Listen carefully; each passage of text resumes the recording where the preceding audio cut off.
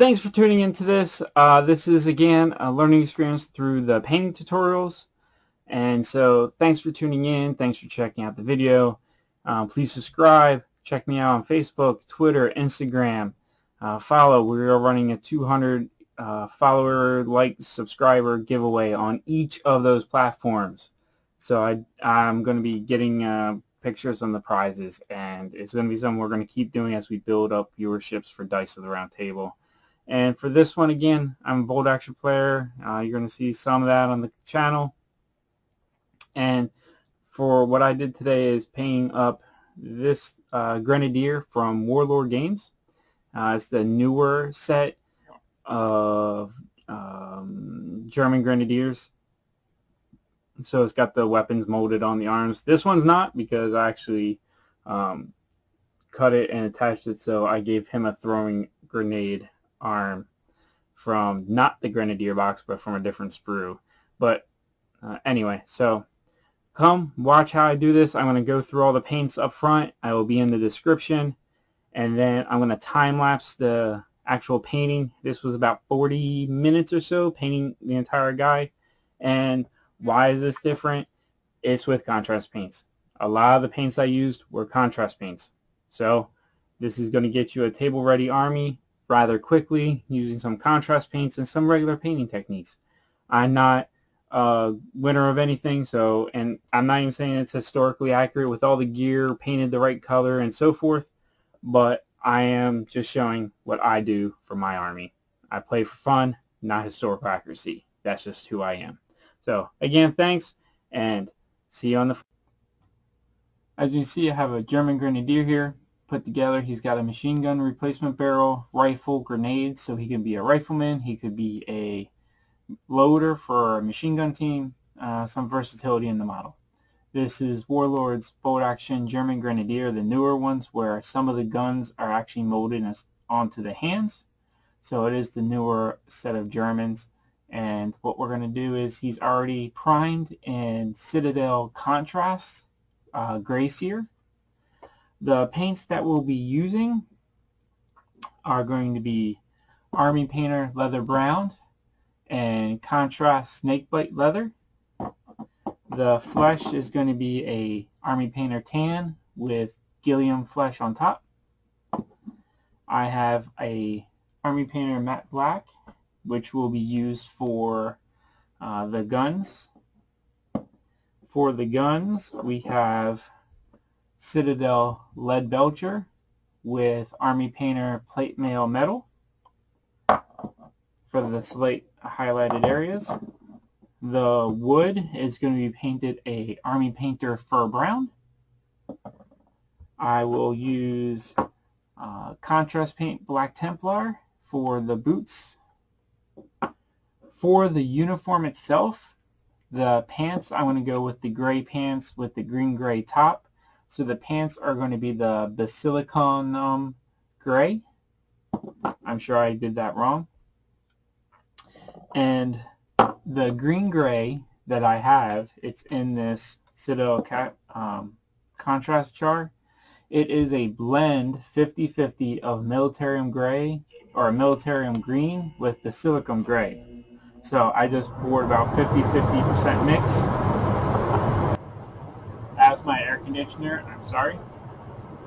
The assorted gear, I'm going to use the Vallejo German Beige World War II. The canister, the gas mask canister, that's going to be the German uniform green. The sleeping bag bit for the backpack is going to be the German can bright green. And does he have hair? No, I don't see any hair on the bottom. And for the gear, the gun, it's going to be an Agrax Earthshade overall bag. That's the paints. Now let's get to the model. It's going to be time-lapsed.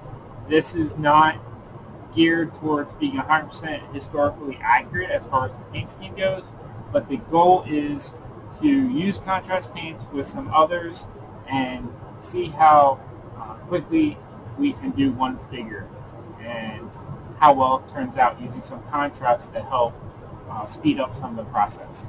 So thanks for tuning in, and let's get to the desk and time-lapse it.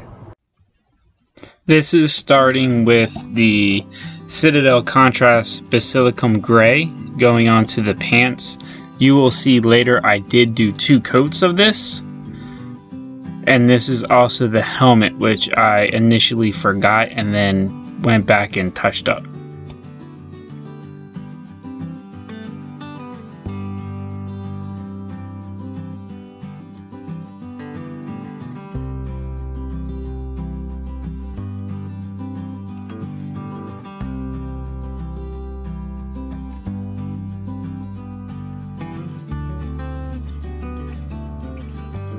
This is now my gray-green mixture of Basilicanum Gray and Militarium Green.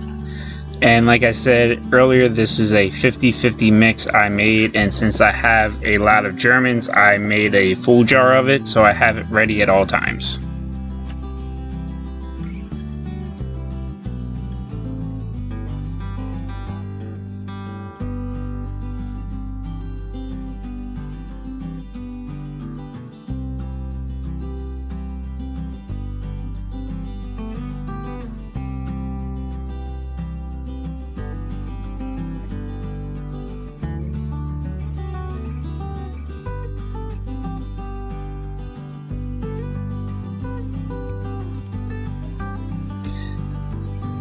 This is when I realized I forgot the helmet, so I'm going back to the Basilicanum Gray and doing the helmet.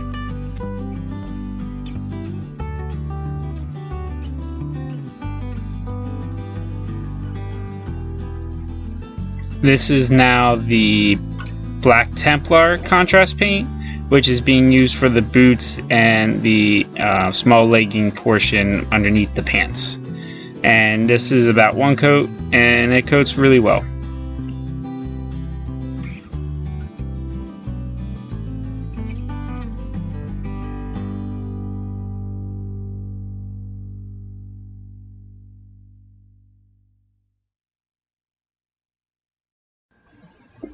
Now I'm going to the Army Painter for Brown.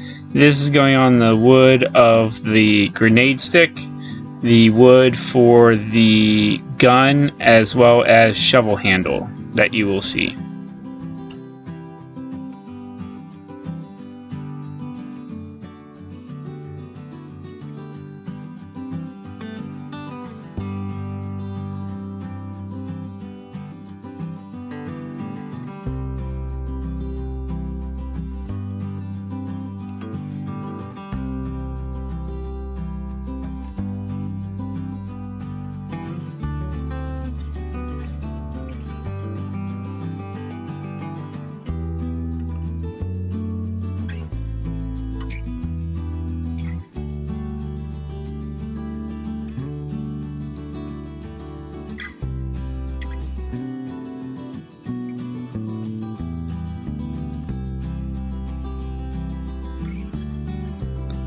This is the second coat of the Basilicanum Gray, and you'll see me periodically doing some touch-ups on some areas of the model as we go.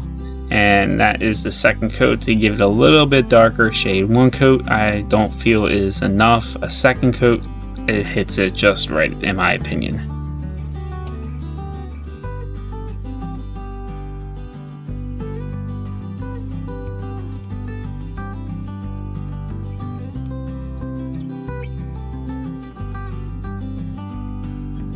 This is the Model Air German Beige World War II. This is going on the sacks, the canvas cover for the shovel that I paint, and some other bits on the back that are going to be this khaki-ish color.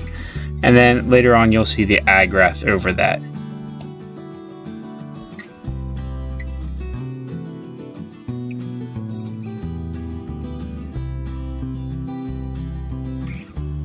This is now the German Cam Bright Green, And a lot of people, when they see this, they ask me why.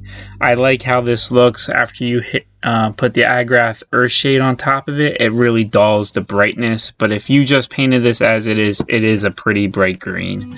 And then this is going to be followed up with the Army Painter Leather Brown. So I'm going to use this on most of the leather, the MG barrel, the water, and other small pack that's on the back of the model, as well as the belt. I also realized later on you're going to see me grab this really quick. This is the straps on the front of the uniform for the sack, as well as the belt area. And then you will see I also do little leather brown touches on the canvas sack, as well as small stripes on the helmet. And there's also a chin piece that I think I forgot at one point that I did go back and just grab really quick and touch that up.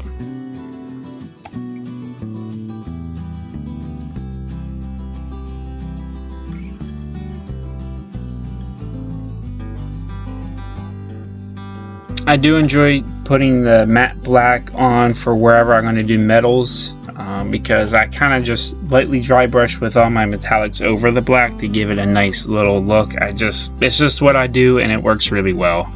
So you're going to see me touching up the little parts of the gun, the explosive part of the grenade. That is where I hit the black at. And there's a little touch up on the chin strap.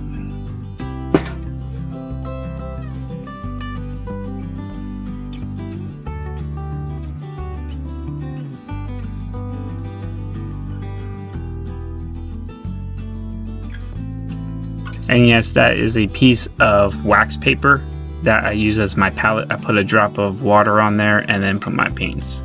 This is now the German uniform model color. This is for the gas can canister. It is a really nice darker green. I've used this as a base coat on some of my other German bolt action. It just doesn't have enough gray in it for me. It's a nice solid green though. Next up is the tan flesh from Army Painter, and I'll be doing the flesh parts, the arms, and the face. And again, you'll see me thin it out a little bit as this goes on.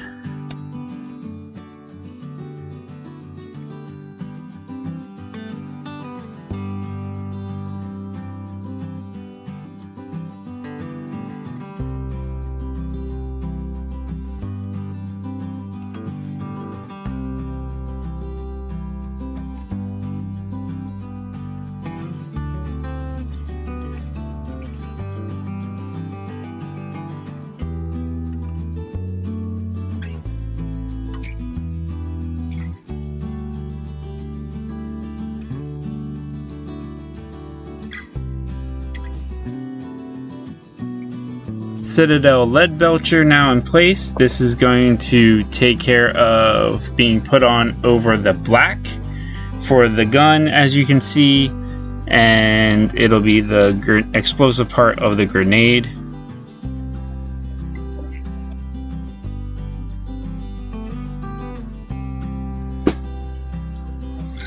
And this is going to be the Army Painter plate mail metal that I'm just going to do on the sight, the ejection mechanism a little bit on the gun, and just around some of the edging on the explosive part of the grenade, just to give it a little contrast and a little pop when it's on the table. And if you've made it this far, do me a favor and just let me know what other type of tutorials you enjoy. I'm not a tutorial watcher normally, so I know there's plenty of people that do, and I do enjoy teaching and showing off my stuff. So please, in the comments, let me know what other type of tutorials would you be looking at. And this is now the Snakebite leather. I am not putting this on everything. It is going on everything on the pack, so the machine gun, barrel case, the water, and the other pack. I don't know what it's officially called. I am not doing the straps, but I am doing the belt. So the straps don't get that orangey look Kind of just gives it a little dirty look, in my opinion, and I like leaving it like that. So I'm just hitting the little places with a little light Snakebite. This is now the Guilliman flesh contrast, going over the flesh to get the recesses and make sure we got the right coverage. And after that is going to be the Agrax Earthshade that will be going on the pack, the gun, and a little bit on the helmet to give it, again, a little bit more of a dirty, worn look that'll be a little bit different from the pants.